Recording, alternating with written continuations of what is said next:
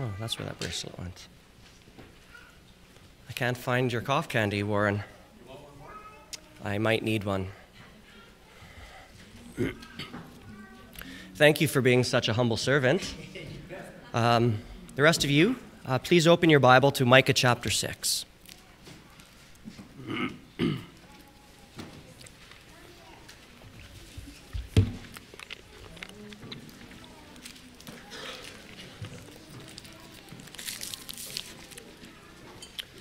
When you found it, please stand up.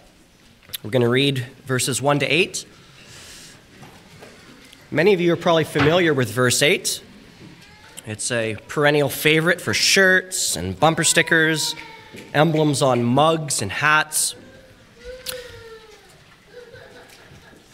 I'm going to put a different spin on it because so often we see this as kind of something we need to do. And I think Mike is actually using this to indict the people further. But let's wait until we unpack this. Here now, the reading of God's word, Micah chapter 6, verses 1 to 8. Hear now what Yahweh says. Arise, plead your case before the mountains, and let the hills hear your voice.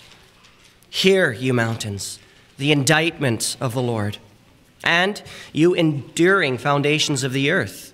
For the Lord has an indictment against his people, and he will contend with Israel. O my people, what have I done to you? How have I wearied you? Answer me. For I brought you up from the land of Egypt, and I redeemed you from the house of slavery. And I sent before you Moses, Aaron, and Miriam.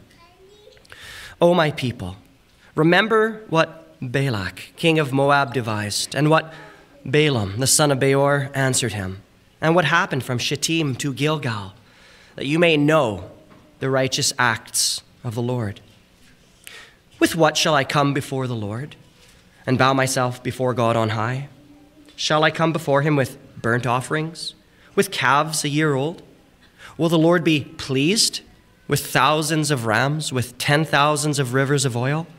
Shall I give my firstborn for my transgression, the fruit of my body for the sin of my soul? He has told you, O Adam, what is good. And what does Yahweh desire of you but to do justice and to love kindness and to walk humbly with your God? Let's pray. Father, we would just ask for the Holy Spirit to be powerfully convicting this morning, not only of sin, but also of righteousness and also of judgment. And we see all three in Micah chapter 6. In fact, we see all three throughout the Bible. And Father, I ask that you would show us that outside of Christ, we are guilty, condemned sinners.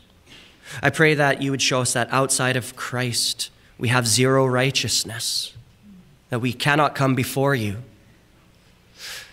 And would you show us, lastly, Lord, that outside of Christ, there is nothing that remains but fury and indignation, for it is a fearful thing to fall into the hands of the living God. But Lord, would you then show us that in Christ there is grace, that in Christ there is pardon and forgiveness, in Christ there is hope, in Christ there is peace, in Christ there is rest, in Christ there is life in the kingdom. And so, Lord, my desire this morning is not to preach a flowery or eloquent sermon, but to humbly be used as merely a mouthpiece like Micah, to remind us all what you desire, what you require. And we thank you, Lord, that in the gospel, what you demand, you provide in Christ. And so, Lord, would you help us to run and to flee and to find refuge in him, and then by his Spirit to walk in a manner worthy of the gospel, to walk humbly with our God. So show us yourself, triune God. For if you show yourself to us and draw us to you, we cannot but walk with you. We cannot walk but walk humbly with you. Oh, that we would be this fragrance in the world. Even as Pastor Cliff preached last week, this is what dew among the nations look like. People walking humbly with their God, loving loyalty, and doing justice. Lord, what a blessing this will bring, how the kingdom will advance, how the church will grow, if you would but show us this morning, Holy Spirit. So please, show us our need of Christ. Grant us faith to cling to him. And let us, Lord, leave here energized to live for you this week, we pray, for Jesus' sake and in his name. Amen. Please be seated. Well, we enter into the now final part or portion of Micah. You remember that it's broken up into 3 sections, and each of them begins with this command in the plural to hear. And you can see in the very first word of Micah 6, that is exactly what he says, hear. And so we're sort of brought into another perspective. We ended somewhat on a high and glorious note as we work through especially chapters 4 and 5, where Micah is now showing the elect remnant the glorious future, that there is a king coming, that he is going to conquer. He is going to be this king born in Bethlehem. And then we saw last week that he is going to save his people, and he's going to bring his kingdom, and he's going to use 7, yea, even 8 shepherds. That as he brings his kingdom, he will, yes, protect his people, that he will plant them amongst the nations, that he will purify them. Well, I'm going to continue on with Pastor Cliff's alliterations this morning, but we're moving from the future of chapters 4 and 5 back into the present of chapter 6. You remember that the people of Israel have been living disobedient to the covenant for many, many generations. And God is holy. He does not wink at sin. He does not sweep it under a cosmic carpet. He must deal with it. We are to imitate him in doing justice, and God will most certainly do justice.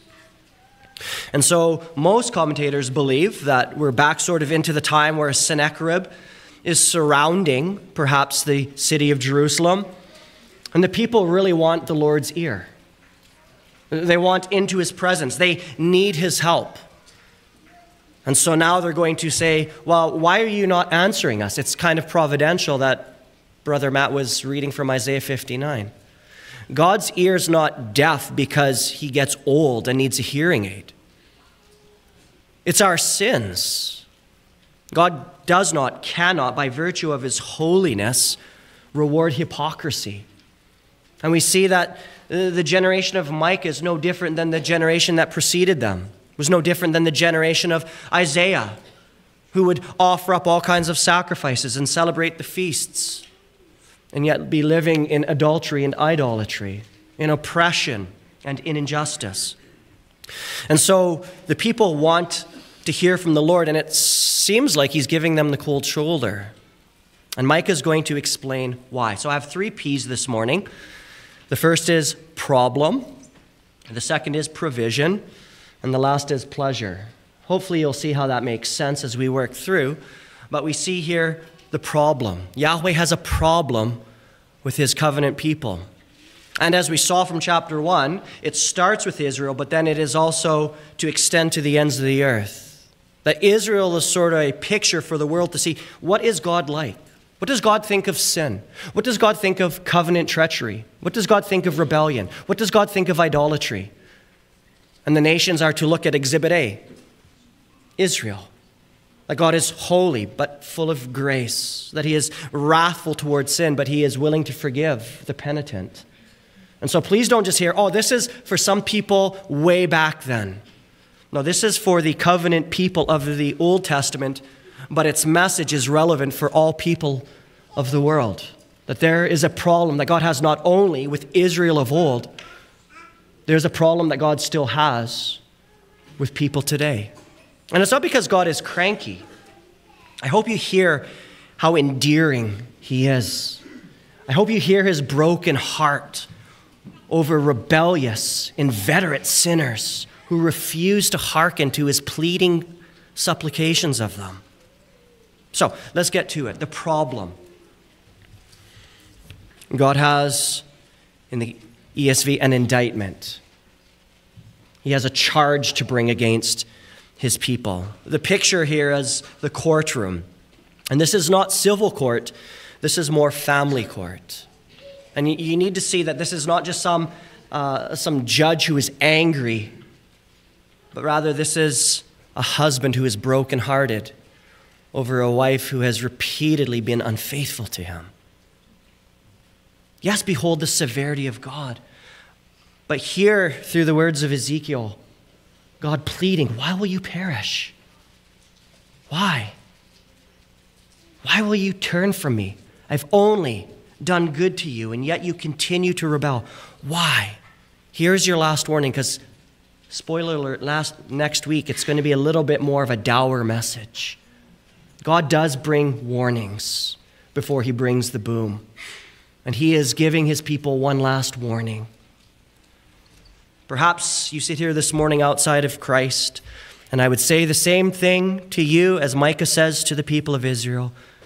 Why would you turn away from the one who has given you life and breath?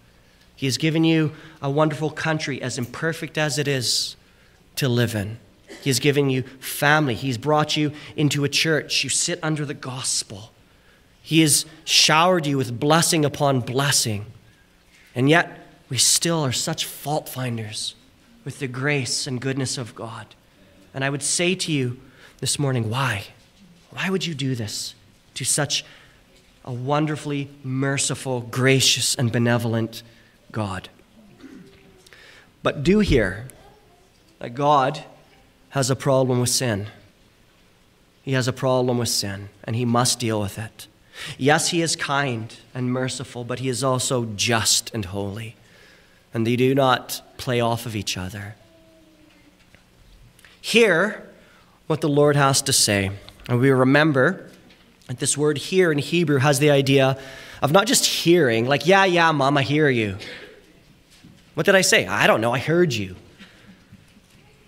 It has to do with an internalization of God's word that leads to obedience. If you were to let your eye go up to the very last verse of chapter 5, it says, and in anger and wrath I will execute vengeance on the nations that did not hear. And the ESV says obey, but it's the same Hebrew word, shema. And so please don't just hear what Micah's saying. He wants what you hear to lead to a resolve, to an action, to the obedience that comes from faith. And so I'm praying often internally, oh God, help them not just to hear the word that comes from my mouth, but they would hear Christ. That as this pleading of God goes forward, that you would speak. And they would not just hear and not hear, or see but not see in the language of Isaiah 6. But in the words of Wesley's hymn, he speaks, and listening to his voice, new life the dead receive. So hear, I'm pleading with the dead, hear what the triune God says, Father, Son, and Spirit, arise. He's speaking to Micah, right? He says, hear to the people of Israel. Now he speaks to Micah, arise. Plead your case before the mountains. Micah is Yahweh's attorney, if you will. He's the prosecuting lawyer. And before I move on, I want you to understand how important it is for God's covenant messengers to be obedient to what he says. God so loves the world that he sends his messengers, Christ being the ultimate. God is so concerned about the welfare of Israel that he sends Micah with an uncomfortable message. He sends Micah with uncomfortable grace. Do people think that they're okay with God? Right? We might say in 2024, they're sitting in church, they've got their Bibles, they're nodding their head when they need to, they even say an off-the-cuff amen now and then. They sing the words, they shake the hands, and yet everything might not be okay. They might be living a double life. Not only do the mountains see it, but God Almighty sees it. And so I want you to understand, if you're a Christian this morning, your obedience is important in God's mission to the ends of the earth as we seek to reconcile sinners to Christ, 2 Corinthians 5. God is working through his people to bring the nations to himself. But do you understand, Christian, you have an uncomfortable message that you are to share not only with Israel of old, but with the world today. God has a problem with sin. God is angry, we saw in Isaiah, with the wicked every day. God just isn't uncomfortable with sin. God hates sin. Is it because he's angry? No, it's because he's holy. God doesn't choose to hate sin. I've said it 100 times, I'll say it 1,000,000 more. God doesn't sort of flip a coin. Should I hate sin today? Because God is God, he hates sin. Because God loves justice, he hates sin. Because God loves mercy, he hates sin. Because God is righteous, he must judge sin. This is not a comfortable message, but God is seeking to wake his people up. He has a purpose in this, if you want to add another P to the alliterative sermon. And so here is Micah pleading God's case before the mountains. Why the mountains? See, you have to understand how poetic the Jewish people were and still are. They love to paint pictures to sort of stamp it upon our conscience. See, Israel is like the early morning dew that goes away early and is gone. The mountains are unchanging, like God. God doesn't change with cultural norms. He doesn't just say, well, homosexuality, I hate in the Old Testament, but it's a new day, and so it's okay in 2024. He doesn't just say to Micah, I hate divorce, but it's okay now because everyone's doing it. The mountains are unchanging. You see that? Plead your case before the mountains and let the hills hear your voice. Hear, you mountains, the indictment of the Lord, you eternal foundations of the earth. This is why God would often, when he would make covenants in the Old Testament, he would call upon heaven and earth to be his witnesses. Why? Because they're more faithful than people. People are fickle. They change their opinions with the wind. Whatever is popular, they will pursue. Not the enduring foundations of the earth or the mountains. This is trouble. You might think, mountains don't hear. Well, I got news for you. Trees don't clap their hands either. This is poetic language to show the severity of God's indictment against Israel. His witnesses are not corrupt prophets. They're not preachers who can be hired. Right? Pastor Cliff preached that. They're not corrupt rulers. They're objective and reliable witnesses. God has a problem. And so he's not calling Israel to be his witness. Why? Because Israel's unfaithful. You wouldn't ask a liar to be your witness.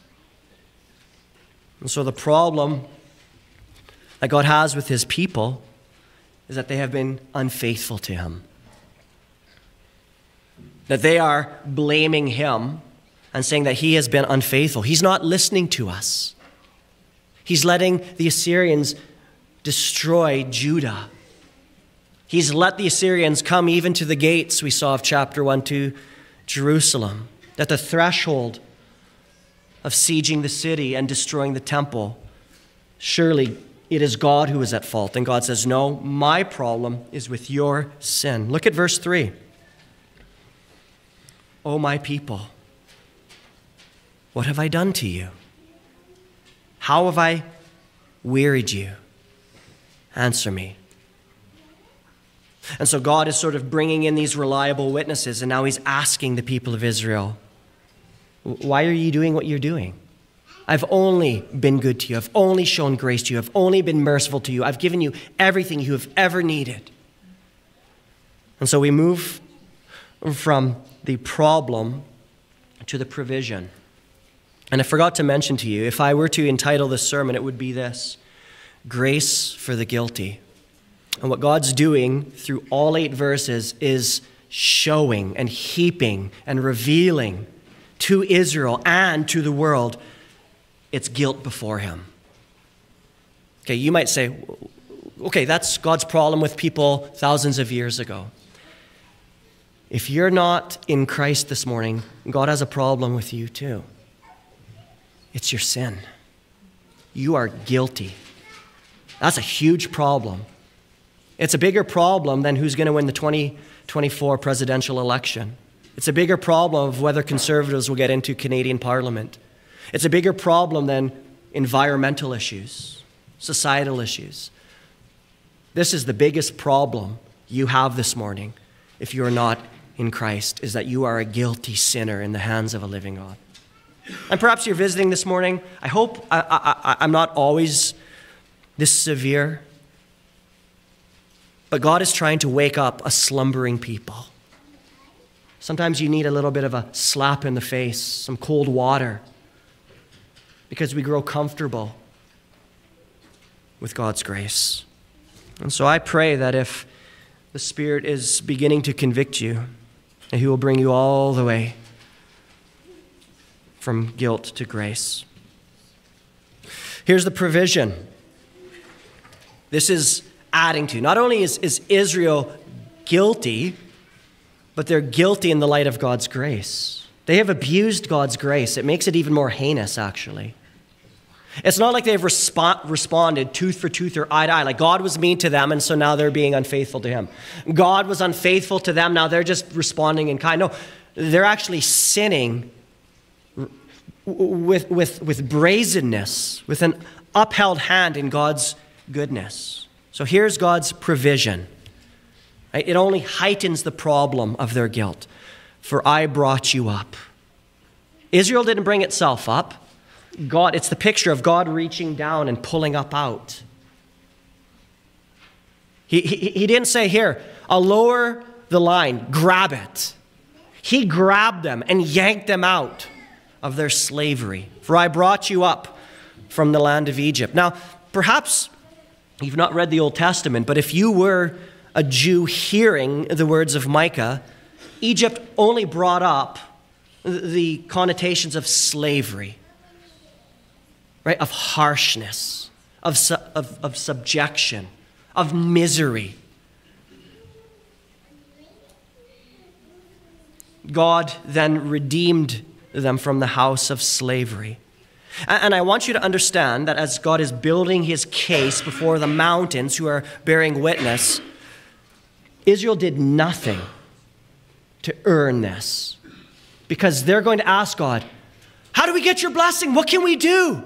And God is saying, remember, what did Israel do so that God would yank them out of Egypt? Absolutely nothing. Actually, against their free will, God pulled them out of Egypt. And even when they were murmuring and complaining and grumbling and wanted to go back to the onions and garlic, God was still faithful. So God provided for them redemption. You might say He purchased them. That's what redemption means. That God, at great cost to Himself, provided a firstborn that would redeem them from their slavery. Not only did He provide for them redemption, not only did He provide deliverance, He also provided for them leadership, godly leadership. Do you see that? I sent before you Moses, Aaron, and Miriam. And some commentators think, okay, you've got some prophetic, some priestly, and some kingly. I don't know if I agree with that. I'm just saying God didn't just yank them up out of Egypt and say, okay, try your hardest, hopefully you get to the promised land. No, God is going to say from Alpha to Omega, from beginning to end, it has all been of me, it has all been of grace. And yet you continue to sin against me. What have I done to you? Are you angry at me for pulling you out of slavery? Are you sinning against me for providing leadership who brought you into a land flowing with milk and honey? Do you see how perverse the human heart is? Have you witnessed to somebody? They still blame God. They got a $60,000 car. They got a family. They live in a country that has freedoms, not perfect. And they still gripe and complain against God and blame Him for all their problems. Oh, how wicked our hearts can be. If you reject Christ, how wicked must your heart be? He's only and ever done good for you. He's died on a cross and been raised from the dead and poured out His Spirit. If you're a child here this morning who's dead in your sins, he's given you Christian parents who bring you to church, who bring you to Sunday school, who lead family devotions, who pray for you.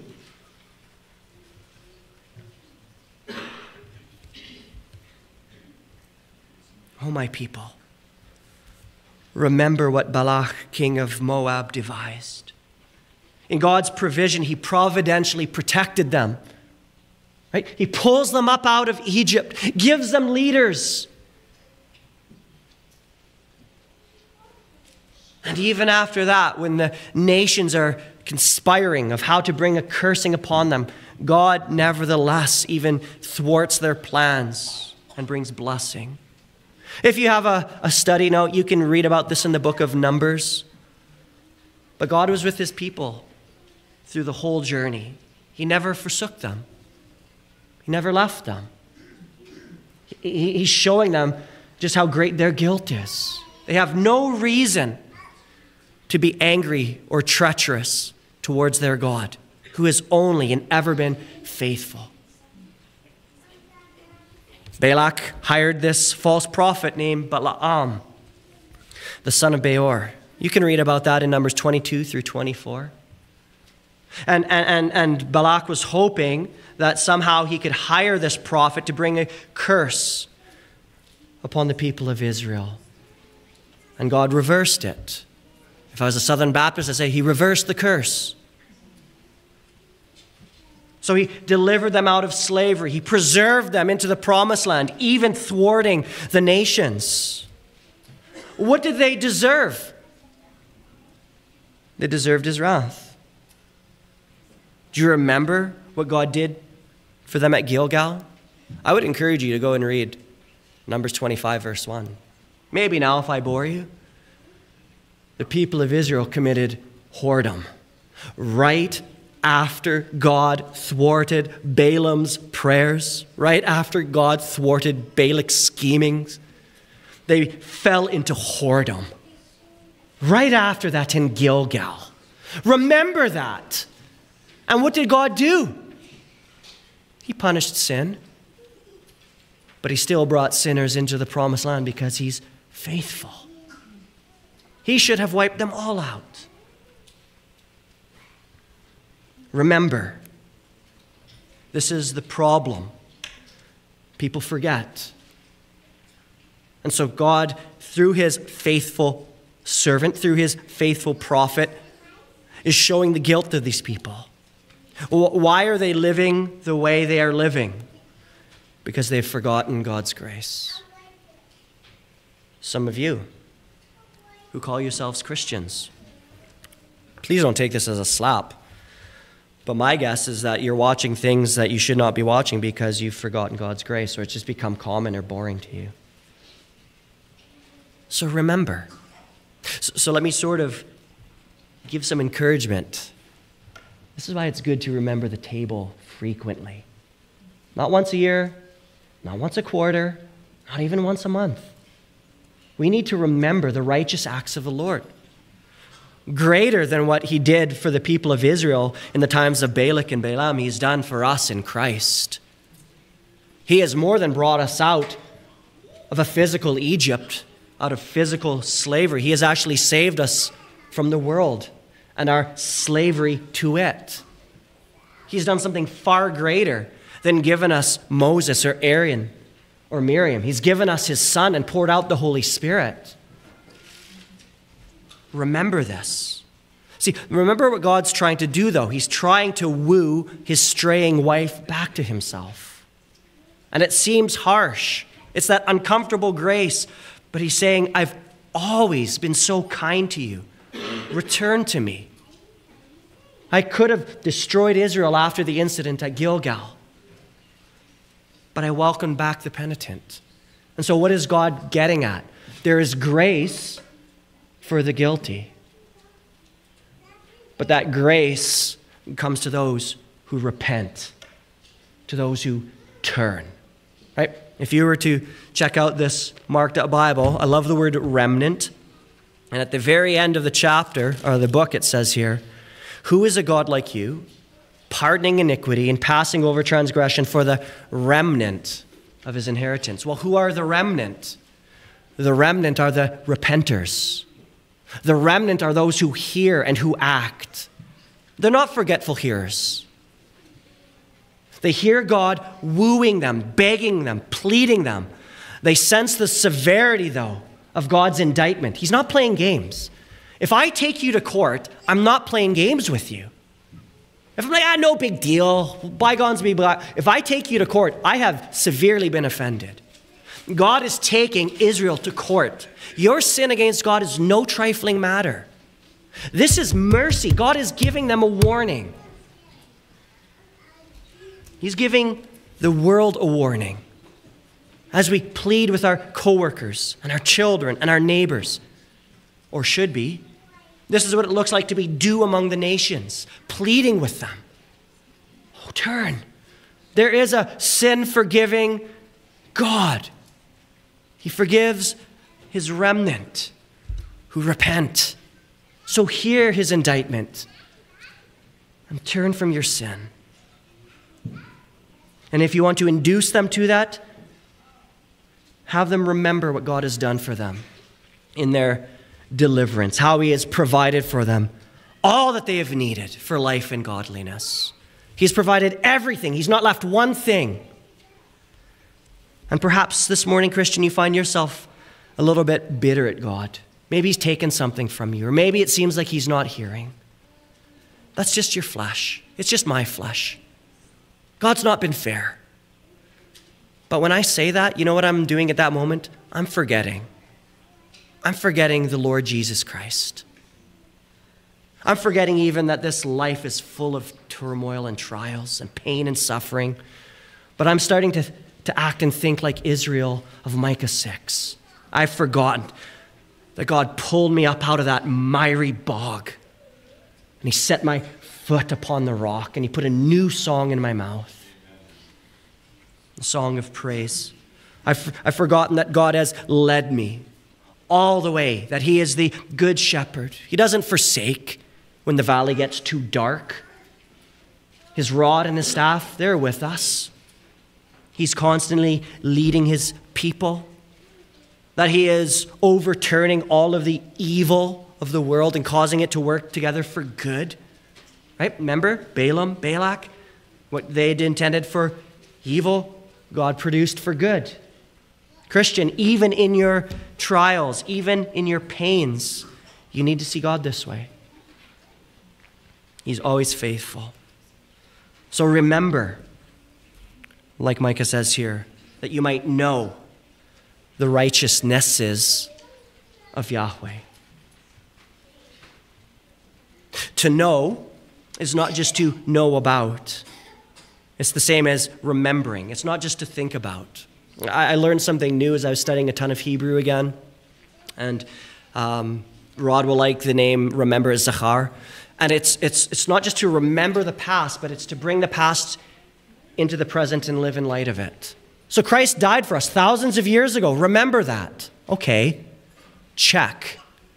No, in light of what he's done, bring that truth, that reality, that historical reality.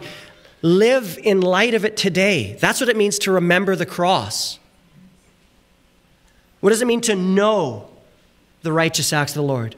It is not just to know so you can recite them. Okay, yeah, Numbers 20 through to 24 is the Balaam incident. Gilgal's chapter 20. Okay, I know that, Pastor. Enough. Dismiss us so I can go home and do what I really want to do. No. That's not what it means to know. It means to have this intimate covenantal love for. The way Adam knew Eve. Yeah, she's 5'4", dark hair, dark eyes. She really likes asparagus.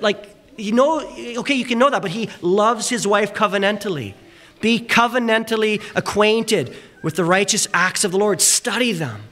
Let the gospel get your heart. Because if the gospel's not getting your heart, you're going to begin to act like Israel of old. You're going to think that the idols of this world are more attractive. And you'll begin to whore like the people of Israel on every mountain, every grove, everything. And God is saying, return to me. Look at how good I've been. I'm way better than them. So God has a problem And he's trying to show the people of Israel who have not yet repented that they're guilty. And then he almost adds guilt upon guilt. That doesn't seem nice. Tell them that God loves them and has a wonderful plan for their life. Oh, he does, but they need to repent.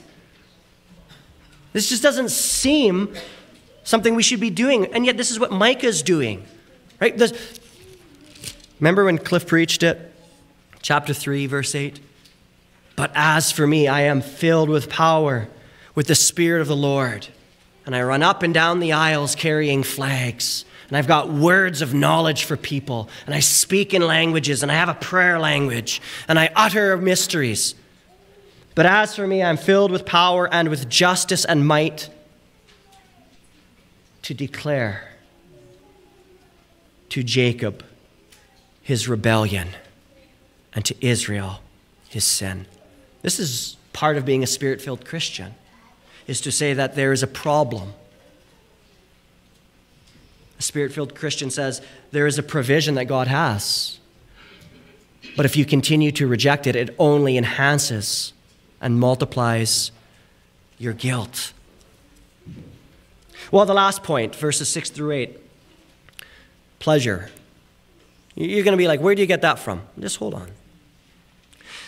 Some people think that this is perhaps, some people who've been pricked to the heart. They want to say, well, how can we get right with God? I strongly disagree with that. I think this is people who are still unbelieving. It's people who are saying that, God, you are a harsh taskmaster. Sort of like in Jesus' parables.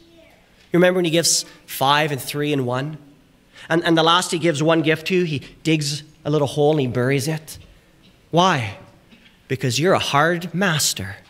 You are cruel. You are unjust. You demand more than I can even give. And so this is the scoffer. Okay, so imagine you have children. Just imagine you have children, and you've asked them to do something, and all you've ever done is put food on the table, clothes on their back. You've prayed for them. You watch over them. You do everything. And in a covenant relationship, you say, hey, it'd be nice if you cut the lawn. Their response is, you want me to cut the neighbor's lawn too? Maybe I'll cut all the lawns in Lethbridge. Maybe that'll be what you need. And they've missed at that moment the heart of the parent who is weeping over their selfishness, weeping over their lack of gratitude, who are rebelling in light of all that God has done for them. Right? So listen, God had a sacrificial system. And because they missed God's heart, they missed the purpose of the sacrificial system. It was to show them that they're guilty and that God will provide. He's always provided. He provided them in Egypt. He provided for the wilderness. He's providing for them in the promised land. And they're totally missing God. And that is the world. When you're sharing the gospel with them, oh, you want me to go to church 7 days a week? Okay, I guess that's what I'll do. That's not what God wants. He wants your heart to be broken. And so he's showing you sin. There's one thing God will not despise, a broken and contrite heart and spirit. And that is not here. Sacrifice, please hear me, kids. Sacrifices do not please God out of an unbelieving heart. They're nothing more than filthy rags. Right? Imagine you're a wife or a husband and your spouse has been unfaithful. You want their heart. You don't want their platitudes. You love them. Return to me. Oh, you want to get another job? You want to buy me a bigger house? I don't want your house. I didn't marry you for your money. I want you. That's what God wants from you. He wants you. Children, he wants you. He doesn't just want you to show up for something. No, that's great. But some people think that way. And when you're talking maybe with people who don't understand the gospel of Christianity, this is just how the human heart thinks. How can I pay off this God guy? Oh, my people, do you see God's heart? I've done everything for you. Why won't you just humble yourself? I don't want you to give me anything. I want you to receive what I give you. With what shall I come before the Lord? This isn't a broken sinner. I take this as a scoffer. What shall I bow myself before God on high? Shall I come before him with burnt offerings? And they were doing that. In Micah, or go and read Isaiah 1. They're celebrating all the feasts. Should we invent some feasts? That's what the Pharisees began to do. We'll invent some more laws. Because that's what God wants. He's so exacting. He's such a tyrant. He's like Pharaoh, I guess. Maybe we'll just try to do more to appease this angry deity. You've missed the gospel. He's done everything for your redemption. He wants Israel's heart. With calves a year old, they're worth a little bit more than calves 6 months old, right? Now, it sounds good until you get to verse 7. Will the Lord be pleased? So that's where I get my third P from. This is the pleasure part. What is God pleased with? He has a problem. How do we solve that problem? By giving God more?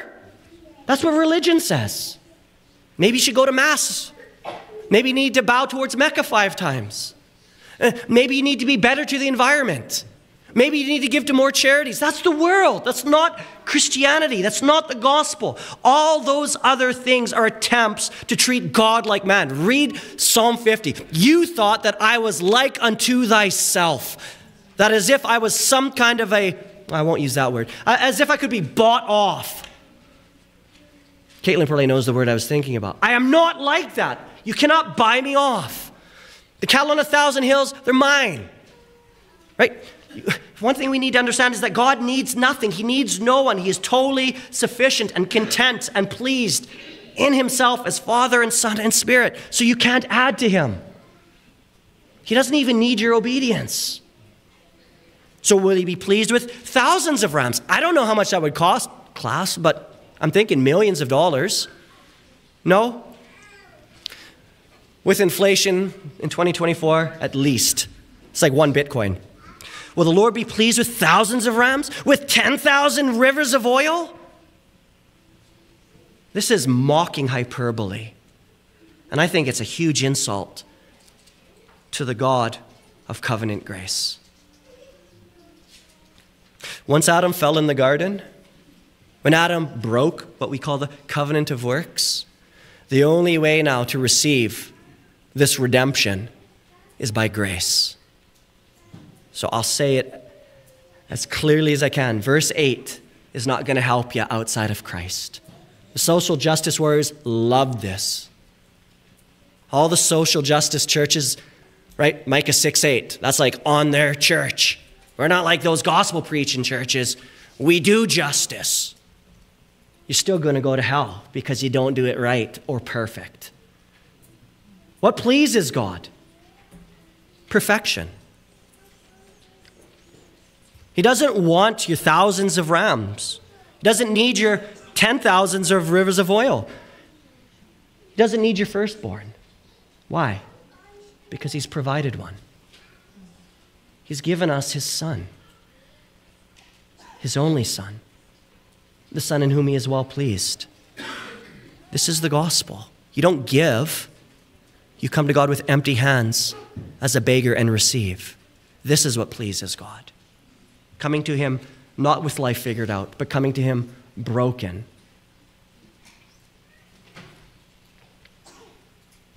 The people knew, verse 8. These are religiously schooled people.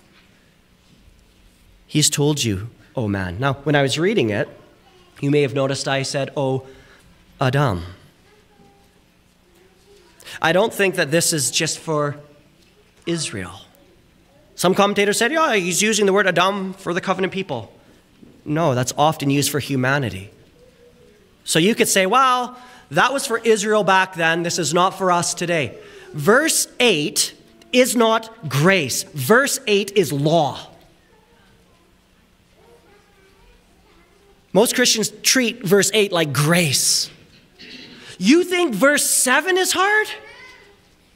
Muslims can keep verse 7, but they cannot keep verse 8. A sheik with billions of dollars You can give thousands of rivers of oil, but it doesn't require a regenerate heart. So Pastor Cliff came over yesterday to try to encourage me in my sickness, serving me well. And in his third point, he talked about how God will purify his remnant, right? If you remember, I remember how he read, and I will cut off, and I will cut off. God does a lot of cutting in chapter 5. But for you to be able to carry out what he requires of you in chapter 6, there needs to be the most deepest of cuts. And it needs to be to your heart. You know what you need for Micah 6:8? You know what Israel needed? They needed to have a circumcised heart. That was what it means to cut off. Katav. You need to cut off the flesh. The flesh can be religious. The flesh can try to buy God off. Share the gospel with an unbeliever. They will try their darndest to produce something so they can be saved. That's how the flesh thinks. That needs to be crucified. It needs to be cut off. So verse 8 says, I'm showing you, O Adam, this is what you need to say to your co-workers. God requires something of you. This is what will please him. And this should drive them to more despair. Verse 8 is like, okay, I can't do verse 7, but at least I can do verse 8. You cannot do verse 8. If you could, then Jesus died in vain, Galatians 2:21. He has told you what is the good. Covenant obedience. These are all covenant words. You need to do justice. What does it mean to do justice? Does it just mean to help out, like give some donations to BLM? No. Doing justice is to treat everyone equally and fairly in accordance with God's word. Israel was not doing that. They were harming the widows. They had unjust scales. That they treated people differently based on their economics. They treated people differently in all kinds of situations. That's not justice. Can I put it before you that if you want God to hear you, you need to do justice? And you're like, but I haven't. Which is why you need the Lord Jesus Christ. We heard about him this morning in Sunday school. He is still serving us, as Brother Justice said, as our great high priest. See, God will hear one who does justice. What does justice look like? Not this justice, our Ghanaian brother. Justice, go and read the Gospels. This is what it looks like to do justice. Look at the Lord Jesus Christ, rebuking sin, coming alongside, pointing others to Christ. Verse 8 is not ultimately what we do. Verse 8 is what Christ has done. And there is grace for the guilty, but verse 8 continues God's indictment, by the way. He's saying, you've not done justice. Just go and re-listen to Pastor Cliff's sermons. Like chapters 2 and 3 were not fun. They did not keep justice. Why? There's a progression here. They did not do justice because they did not love chesed. And they did not love chesed because they did not walk with God. You see it?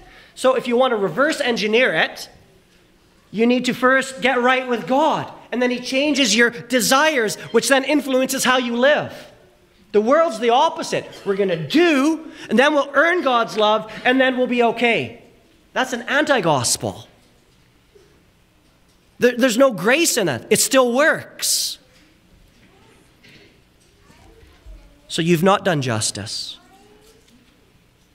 Always. You've not always loved kindness. Some translations say mercy. It's a tricky word. I'll just say fidelity. They've not been faithful to God or his covenant. How do you know? Look at the way they live. Go and read chapters 2 and 3 again. And why do they not love kindness? Because they do not walk with God. God is the supreme expression of the first two. Okay, so I'm getting the blank stares, probably because I'm being confused. But I want you to leave with this.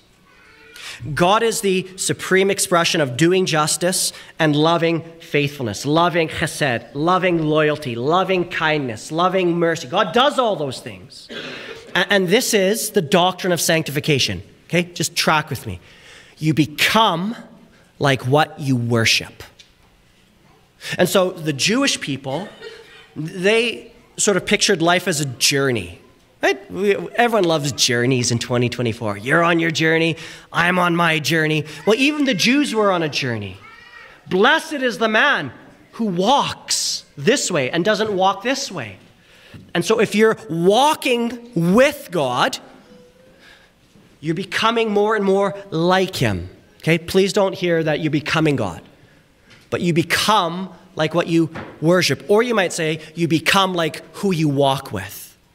Proverbs 1, we say to our children, or Proverbs 12, you hang out with fools, you're going to become like a fool. You sit among the wise, you become more wise. You begin to walk with the Lord. Don't be surprised as you are humbly There's no other way to walk with him, by the way. Like, how can you ever arrogantly walk with God? No, that's an oxymoron. But as you begin to walk with him, or the Puritans would say this, if you're in a field of flowers, you begin to smell like the flowers. You have an aroma about you. I know you've been in the mint fields today. You smell like mint. Or, no offense to John, he knows where I'm going. When he was back in Singon, he worked on a pig farm. He'd come on over and he'd shower and everything. I know where you've been today. You've been working at the pig farm. And that's not, please don't take that as an insult, but you begin to take on those characteristics. And so you're like, I got to love kindness more. I got to do justice more. Those are not the foundation. Those are not the root. Those are the fruit. The root is walk humbly with your God. So how do you begin to walk humbly with him? Remember his righteousnesses. Go back to the source. Remember who God is and what he's done for you in Christ. It will transform how you live. It will transform how you walk in community and in this world. Now, Pastor Cliff did say that God is going to place his people in the world, and they're going to be like dew. They're going to draw the nations to them, to Yahweh. This is what it looks like. As you're walking humbly with God and you're exhibiting more of these spirit-filled attributes, characteristics, as you are beginning to embody Christ in the world, you will begin to win the world to Christ. Okay, so I don't want you to be like, well, I can't keep 6:8.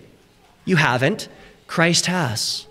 But by the power of the Holy Spirit, these should increasingly be the things that characterize our lives as God's remnant. This is how God's going to win the world. I listened to some wonderful Dutchman yesterday. I could barely understand him, so he must have been Orthodox. And he said, I'm not going to do the accent, but he's like, this is the fruit of the Spirit. And it hit me. This is sort of the fruit of the Spirit in the New Testament. Right? If you were to ask the Old Testament Jew, sort of what is the essence of the covenant? And they would say Micah 6:8. To do justice, to love mercy, and to walk humbly with your God. Jesus might say this. The sum and substance of living rightly with and for God is to love the Lord your God with all your heart, soul, mind, and strength, and to love your neighbor as yourself. And so Israel wasn't loving their neighbor as themselves. So what did they need to do? More sacrifices? Pure olive oil? Firstborn? No. They needed to have a right relationship with God, which then works itself out with right or righteous or just relationships with others. So I would just ask you this morning, have you found the grace of God in the Lord Jesus Christ? There is grace for the guilty. Micah's not been very fun for us this morning. I get it. I wish I had like a little spinner for you guys and could like sing a little ditty for you and make you laugh. But sometimes there's a place for heaviness and for weightiness, for kavod. And outside of Christ, we are guilty. But, says John, with the coming of Christ, there is grace upon grace. He has kept the covenant of works. He will grant the perfect righteousness that God requires, and he will grant it to you if you come to him humbly, lowly, just like the people brought down low. You want to be lifted up in God's grace? Come to him lowly with a broken and contrite heart. And only the Spirit can do that with the law. And I pray that I've preached the law in such a way as to drive you to the grace of God in Christ. And would I encourage you to do the same? I listened to way too much Spurgeon to start quoting him. But you want people to run to grace? Give them the law. Show them their guilt. And then show them the Savior who will forgive them of their sins and declare them righteous. Well, we remember the righteous acts of the Lord. I'm not going to preach on it, Brother Charles will. But this is a remembrance. Do this in remembrance of me. Jesus died for sinners. He rose for their justification. He rules and protects them and provides for them in every way. And he is returning at his parousia. Let's pray. Father, we thank you for your word. Sometimes it cuts. But Lord, we did pray this morning that the Holy Spirit would convict of sin and of righteousness and of judgment. And Lord, we would confess outside of Christ we have no righteousness. We would confess that outside of Christ our sins are unforgiven. We would confess that outside of Christ there's nothing but judgment. But we lift high the cup of salvation and we say that with you there's plenteous redemption. With you is forgiveness of sins that you might be feared. And so, oh Father, this morning receive our thanks from hearts that have been cut from a loving and fatherly hand. Receive thanks from hearts, Lord, that are full of gratitude, that Christ became that curse, that Christ was judged for us, that Christ took our punishment. And receive our thanks for Christ's righteousness, which is now accounted to us in him through faith. And as we celebrate, Lord, would we make it more of a habit to daily remember? Help us to hear. Help us to know. Help us to love who you are as Father and Son and Spirit. But help us to love you also for what you've done. Thank you, triune God. Receive glory as we remember with thanksgiving the ultimate righteous act of the Lord, Jesus Christ. We pray in his name. Amen.